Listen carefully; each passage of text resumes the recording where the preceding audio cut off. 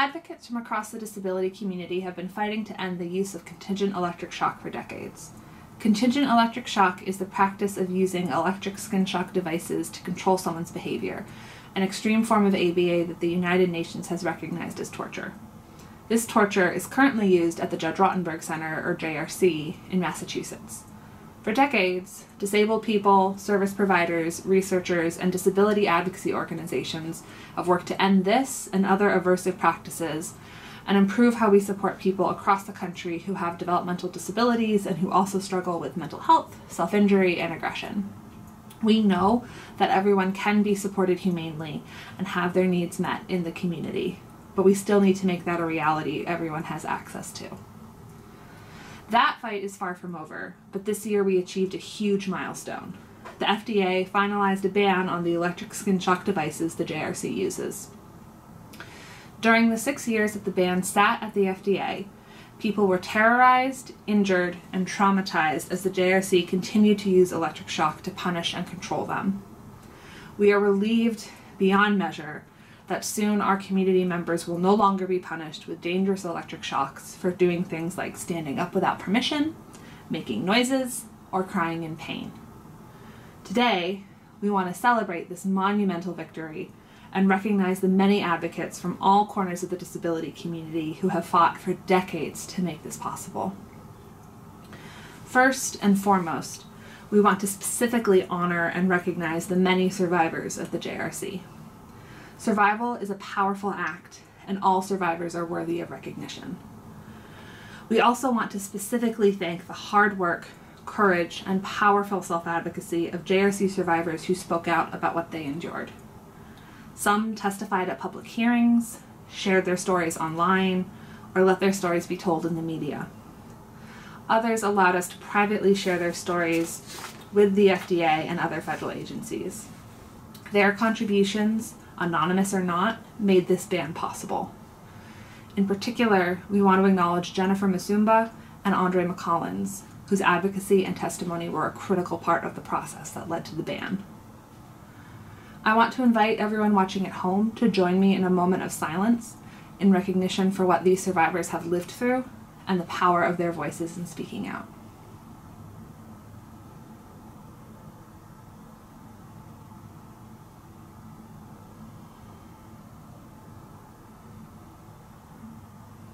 Thank you. Since our founding, ASAN has fought hard to end the use of electric skin shock. We worked for years with other advocates on strategies to urge both Massachusetts as well as the federal government to ban these torture devices and to support the people currently at the JRC to receive real services in their communities. Some of that work was public and some of it was behind the scenes. When the FDA held a hearing to ask whether or not it should pursue a ban in 2014, our founder, Ari Naaman, gave testimony in support of the ban. We submitted public comments to the FDA multiple times and coordinated with researchers and experts on services and supports to make sure the FDA had all the evidence about why electric shock was wrong and what other options exist to actually help people. With our partners, we held many meetings with FDA officials and others in the federal government to make sure that this issue did not fall off the radar. But our formal policy advocacy only had teeth because it was backed by all of you, grassroots advocates who fought to make it clear that no one, no matter their disability, deserves to be tortured. We want to thank everyone who created and signed petitions, called the FDA, called your congresspeople, organized wait-ins, and made sure that this ban got across the finish line. Zoe Gross, ASAN's Director of Operations, will speak more on these campaigns. ASAN had already been working to end torture at the Judge Rotenberg Center for years before I joined in 2016. But while working with ASAN, I got to work on 2 grassroots campaigns focused on the electric shock device ban. Our 2018 Stop the Shock campaign and our We Are Still Waiting campaign in 2019. The 2018 campaign is one of the things I'm most proud of from my time at ASAN so far. At that time, it had been years since the FDA's expert panel had officially recommended that the FDA ban the skin shock device used at the Judge Rotenberg Center, but the ban wasn't moving. So for months, our grassroots volunteers called and emailed and tweeted at the office of the FDA official whose division oversaw the ban. This wasn't an office that was set up to field calls from the public, nor was it officially accepting comments of any kind on the proposed ban. But that didn't matter. The rule was stalled out, and the FDA had parked it in that office, so we made their phone ring. By the time we got a meeting with the FDA, that phone had been ringing for months. Meanwhile, our online petition to ban the electric shock devices used at the JRC was gathering tens of thousands of signatures. So when we showed up at the FDA, we showed up with 3 moving dollies, each loaded with heavy boxes, full of thousands of pages of printed signatures, nearly 300,000 signatures in all. Because we wanted this to be taking up their time. All of us were very aware that every day the ban wasn't finalized was a day when people with disabilities were being tortured with electric shocks. We couldn't forget that, and we didn't want the FDA to forget it for a second. So we called, and we emailed, and we tweeted, and we signed the petition, and they spent their time listening to our demands, reading our words, and processing the hundreds of thousands of signatures that we brought to their door. And soon after that, we got word that the rule was moving. Even when a federal agency is working on a proposed rule, regulations often don't move fast, and this one didn't. So in 2019, 1 year after our Stop the Shock campaign, and 5 years after the FDA held its first hearing on skin shock devices, we decided to remind the FDA about our demands. We knew they were working on the rule, and that was important progress. But we needed to remind them that we were watching, and that we expected them to keep working on it as fast as they could. So once again, we called, and we emailed, and we tweeted, and we got Congress involved. Self-advocates across the US got their members of Congress to sign a letter urging the FDA to finalize the ban. The theme for the 2019 campaign was, "We are still waiting," waiting for the ban to pass. So grassroots organizers held wait-ins in 10 cities across the US, many of them outside of the Department of Health and Human Services regional headquarters in different cities. Each wait-in lasted 5 hours to symbolize the 5 years since that first FDA hearing. 5 years that our community members at the Judge Rotenberg Center had been tortured while waiting for the FDA to act. At the wait-ins, advocates read statements calling on the FDA to stop torture and abuse. Some shared their personal experiences with restraint, seclusion, and harmful aversive therapies. While we waited, we wrote notes to the FDA reminding them of what was at stake, why the final ban was so important, and why they needed to release it as soon as they could. That was last year, and in March of this year, the FDA passed the final ban. What we did in the last few years was just a small part of the decades of work that went into passing it. The investigations, the state and local and federal advocacy, the survivor testimony, everything. But I am so proud of what we did together in those campaigns, and I want to say thank you to everyone who was a part of it. Whether you signed the petition, called the FDA, emailed your member of Congress, got your friends involved, whether you organized a wait-in or demonstrated outside a federal building to hold the FDA accountable, what you did mattered, and it was part of this impossible fight that we won. And you are part of that, along with the survivors, along with the experts, along with the people with intellectual and developmental disabilities and our allies in every state and around the world. This victory is precious to all of us. It shows what we can accomplish even when others say it's impossible. There are more battles ahead of us, and we will fight them and we will win them. But we wanted to take this moment to say thank you for being part of this fight with us. The final ban from the FDA said that after 30 days, the devices could not be used on anyone new. The JRC was given 6 months to transition people currently subject to electric skin shock off of the devices. The JRC has filed a court appeal to try and stop the ban. That's how dedicated they are to torturing disabled people. We're following the case closely, and we're confident that the FDA will prevail. In the meantime, the JRC asked for the ban to be paused during the pandemic. The federal government has been approving most of those kinds of requests, so unfortunately the FDA approved that one too. That means that, even though it has been over 6 months since the ban came out, people at the JRC still haven't been taken off the device. ASAN is committed to keeping this fight going until no one, no matter what, is being tortured for their disability. It's not over yet. I want to recognize that ASAN is far from the only organization working on this. ASAN is honored to fight this fight in partnership with countless other organizations and advocates. I specifically want to thank Nancy Weiss, Lydia Brown, Shane Newmeyer, and Allison Barkoff, Cal Montgomery and Dr. David Coulter, Greg Miller, a JRC whistleblower who passed away last year, and our friends at the National Association of State Directors of Developmental Disability Services, the American Association on Intellectual and Developmental Disabilities, the ARC, ANCOR, the ACLU, and ADAPT. We've compiled a short video where some of these folks have shared their perspective on the fight.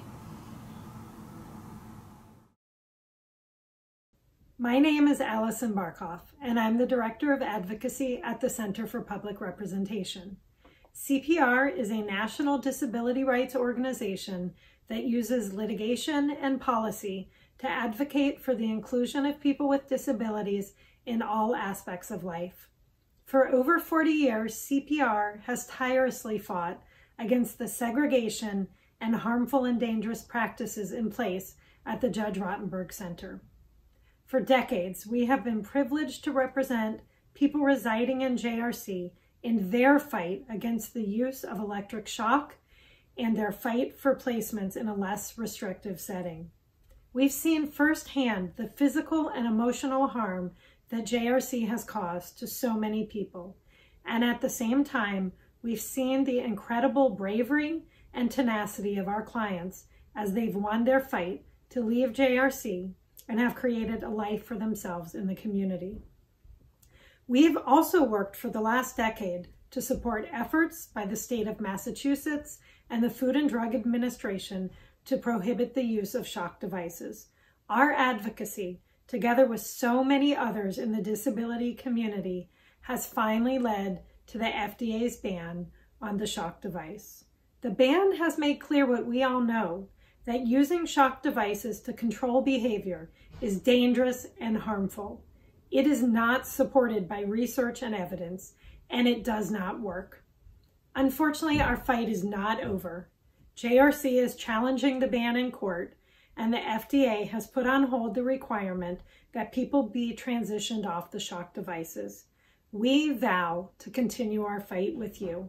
Electric shock must end for everyone and for good.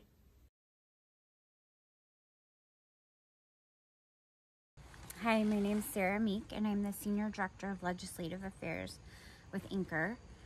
I was very active to get the skin shock ban at the lobbying site on Capitol Hill. And I've got to say, I was just particularly honored when Julia Bascom asked me if I could help with that.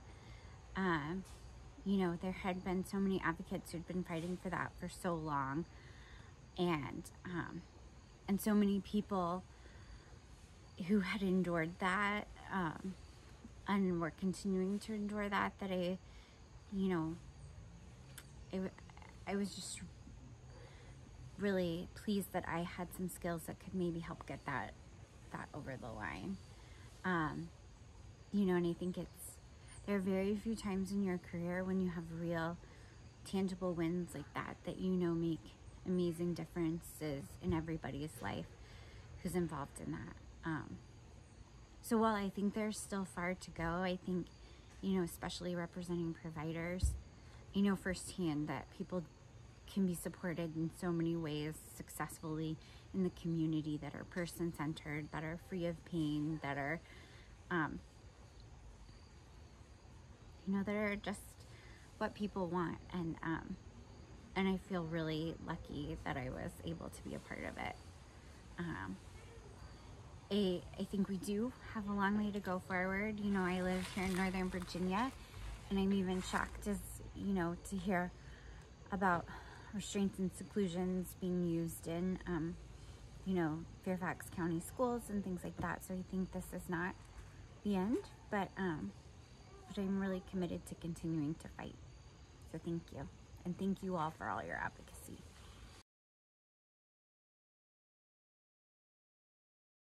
Hi, my name is Nancy Weiss.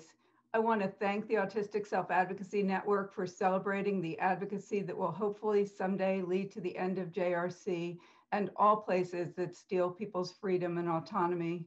I want to thank you especially for honoring Jennifer Musumba and the other JRC survivors who have spoken out forcefully and effectively, having the kind of impact that people who haven't experienced life there never could. In 1993, I spent a few days visiting what's now the Judge Rotenberg Center. I was horrified by what I saw. As I was leaving, a teenage boy pulled me aside and whispered, "Can you help me? Can you get me out of here?"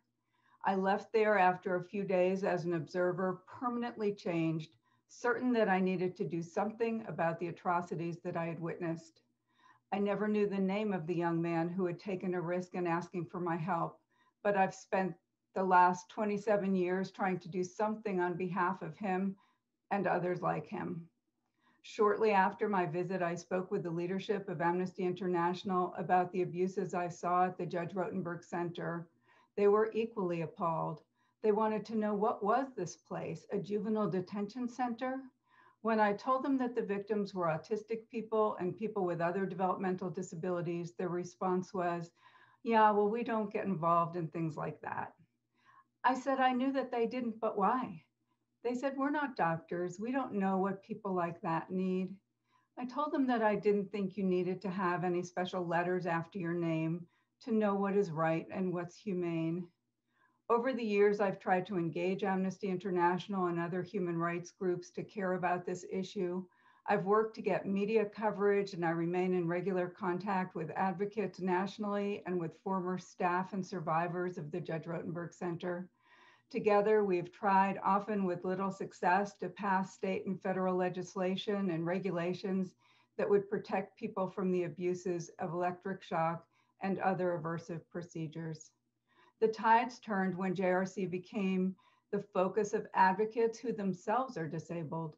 When Autistic Self-Advocacy Network published Quentin Davies' Prisoner of the Apparatus, when Lydia Brown began maintaining the history with their living archive and repository on the Judge Rotenberg Center's abuses, and when ASAN, ADAPT, and Occupy JRC organized actions and protests. The biggest tide turner was when JRC survivors like Jennifer Masumba spoke out, telling their stories with bravery and heart and in horrifying detail. Although non-disabled professionals and advocates had tried to fight this battle for years, hearing Jennifer's story in her authentic voice led directly to the FDA's ban of the electric shock devices in early March of this year. People often think that the FDA put an end to the use of electric shock at JRC. Sadly, JRC's ability to continue using them as instruments of torture goes on uninterrupted.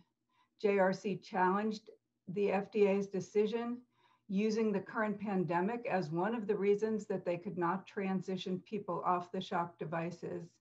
The FDA agreed to postpone the ban until after COVID is no longer a national emergency and until JRC has sufficient time to challenge the FDA ruling in DC Circuit Court.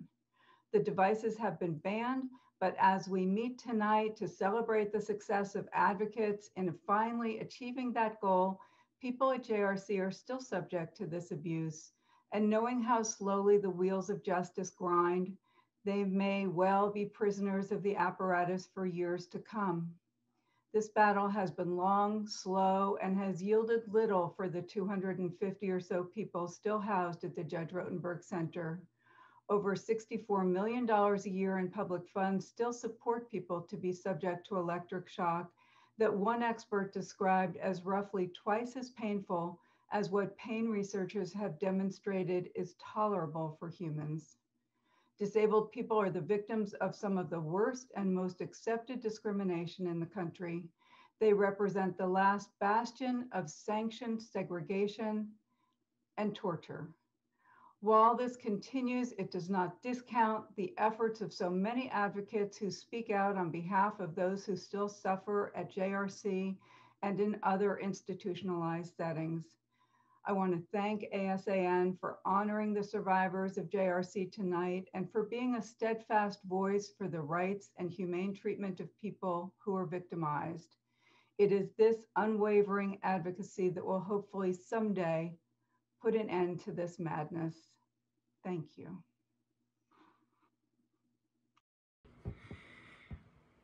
"2020 has definitely been a difficult year, but one of the positive things this year was the fact that the Food and Drug Administration did make the rule final that banned the use of electric shock devices.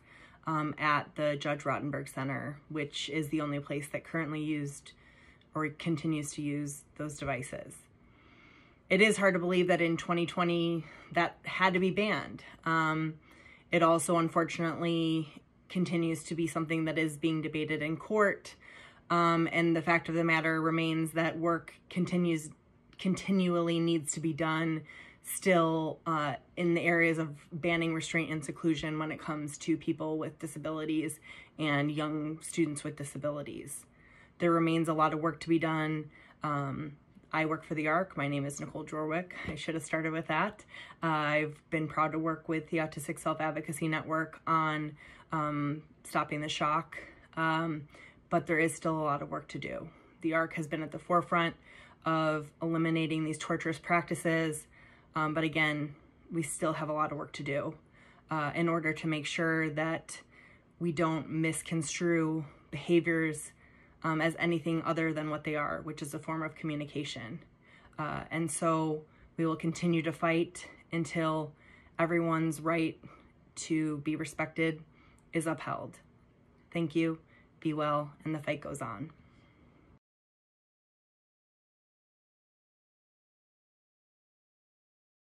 I'm Margaret Nygren, CEO of the American Association on Intellectual and Developmental Disabilities, AAIDD, and I'm pleased to be a part of the 2020 ASAN Gala.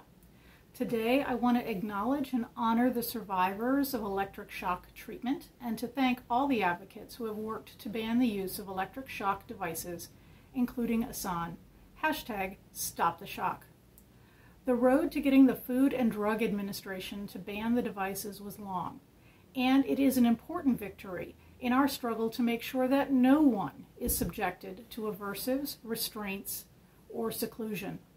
This victory was achieved through the dedicated work of many, many advocates and organizations, including ASAN and AAIDD. Advocates told their stories over and over again. Advocates made a difference. Unfortunately, we still have work to do. The only entity in the United States to use electric shock devices is currently fighting implementation of the FDA ban. ASAN, AAIDD, and other organizations are working through the courts to ensure that the FDA ban is enforced without exception. In addition, restraint and seclusion practices have not been eradicated in the United States yet. I know that by working together, we will achieve a world in which all people are treated with dignity. Thank you.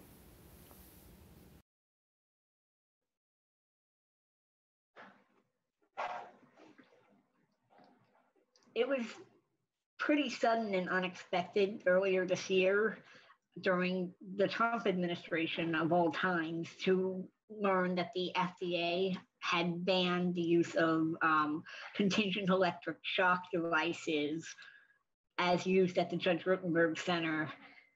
It was so sudden that it was kind of hard to process that we'd won at least a big part of the battle. We'd stopped the shocks, as our slogan had gone. And of course, we hadn't won yet, as the ban has not yet gone into effect and is on hold while JRC fights the FDA over it. But nonetheless, I still believe, hopefully not overly optimistically, that we are on the verge of winning this particular battle against the JRC permanently. That being said, we can't rest on our laurels. JRC used aversives other than electric shock for approximately 15 years before it started using shock devices. It broke ammonia pills under people's nose. It forced them into cold showers as punishment. It put white noise helmets over their head to bombard them with noise while depriving them of sight. These things are still allowed. They will go back to them. They might fight to expand them, and we can't afford to declare victory and go home because the most notorious of their forms of aversives have been banned. Nor can we stop with the Judge Rotenberg Center. I fully believe we should fight until that particular institution is closed down, but it's only a symptom of a larger problem of dehumanization of autistic people, of the belief that fixing us is worth whatever cost, and whatever neurotypical people define as fixing us is justified and justifies anything. Therefore, we have to know how JRC or places like it could pop back up elsewhere in the future, but also fight the more subtle manifestations of that kind of ableism. Be willing to find them out, be actively searching for them and finding ways to respond, ways that will require more subtlety to match the subtlety of these more implicit forms of anti-autistic ableism and other forms of marginalization, which of course will be involved. But I fully believe that we're not only capable, but motivated and motivated to continue this fight, and that we will eventually prevail in shutting down not only JRC, but every place remotely like it. Thank you. Happy Gala Autistic Self-Advocates Network. My name is Mike Oxford, a lifelong activist in the fight to deinstitutionalize and free our people. Congratulations to us all on the release of the final regs, finally, for a decades-long fight to get that done. We need to take a minute and celebrate that victory, but we have to push those through to the final conclusion so there's no more shock. We have to keep pushing until there's no more aversives and no more institutional facilities or institutional mindsets or philosophies. We'll fight together.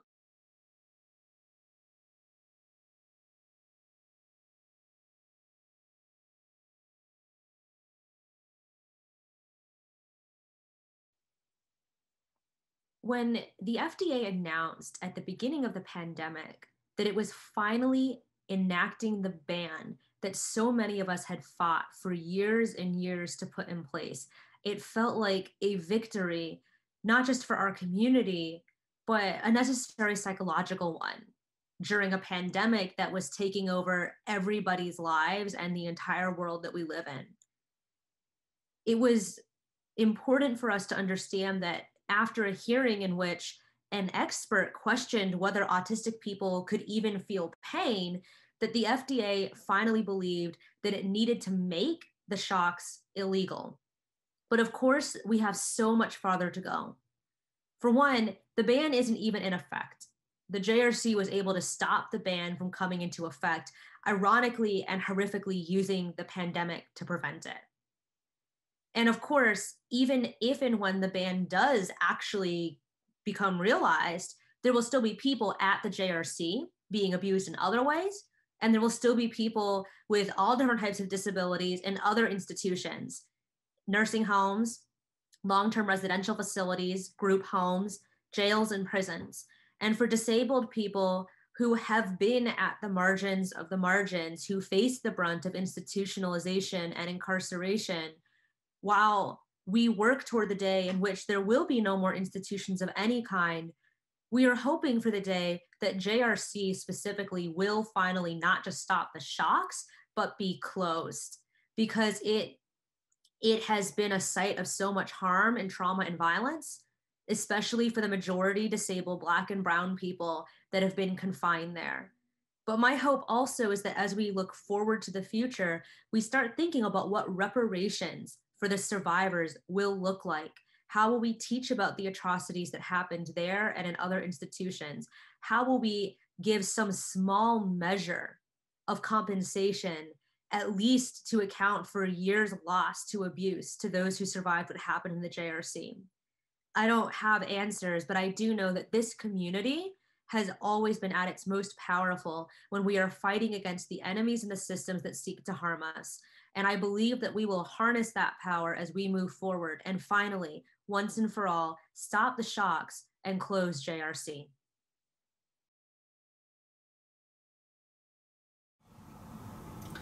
I'm going to speak personally for just a minute. I moved from state level to national advocacy when a student I was working with was almost put in a placement that would lead to the JRC. For all the years that I've been working on this, the moment that stands out the most in my mind is from the 2014 FDA hearing. The experts were going over evidence of the harms of the devices, pain, distress, and so on. One of the known side effects of the device is that it can burn your skin. The expert from the JRC angrily denied that anyone had ever been burned by the device. The panel showed the JRC expert pictures of burns that they had. They asked if he'd like to revise his statement. He said, "That depends upon your definition of the word burn." People with developmental disabilities, I guess, our burns don't count the same. If you read the FDA's deliberations in the Federal Register as they prepare the ban, they talk about how the JRC argues that there is still debate in the literature as to whether or not people with developmental disabilities, especially non-speaking people, feel pain. Or, if we feel pain, is it as bad as it is for people without disabilities? Should it count in the same way? Do we count? Are we people? That's what this fight is about. We have been forced to spend years debating whether people with intellectual and developmental disabilities feel pain like everyone else, whether our disabilities disqualify us from human rights, and whether we deserve to live free from fear and abuse. So, this fight does not end with the ban, but the ban is, pardon my language, a big fucking deal. And that is why, even though we are not done, even though we recognize the JRC's defiance, we are still taking a moment today to celebrate our progress. And our celebration is also our commitment. We will see this through to the end. Even when the ban is finally fully implemented, our work won't be done. While the JRC will be forbidden from using electric shock devices, it will still exist, and it will still be allowed to use other forms of torture and abuse, including starving its residents as a means of punishment. Nor is the JRC the only residential facility which tortures, injures, and kills people with disabilities. Their use of electric shocks may have been unique, but deliberate abuse by staff is endemic to congregate settings. When we isolate people with disabilities in segregated settings, then give service providers total control over every aspect of our lives, we are facilitating abuse and neglect. We must do better for all people with disabilities. We must finish closing the institutions that still exist across the country. We must end the use of aversives, restraint and seclusion, and abusive therapies across the board. And we must make meaningful, robust community living services an option and a reality in every state. We must hold accountable the systems that allow the Judge Rotenberg Center to torture with impunity and ensure that violence against people with disabilities is recognized as violence, even when it is done for our own good. The Judge Rotenberg Center itself, which has demonstrated an unyielding ideological commitment to torturing people with disabilities, must be shut down, and the survivors must be finally supported to live safe, self-determined lives in their communities. We have a long way to go, but I want to end by acknowledging, again, that we got this far because of all of you. Your advocacy and the energy you put into this is what got us to the ban. We will need all of you in this fight through to the end. This is the end of the JRC portion of our gala. As your day and the gala continues, please practice self-care in whatever way works best for you. This is a really heavy topic. Thank you for taking the time to sit with it. At 3 p.m. Eastern Standard Time, we will begin our LGBTQ+ rights and neurodiversity panel. I'll see you all then.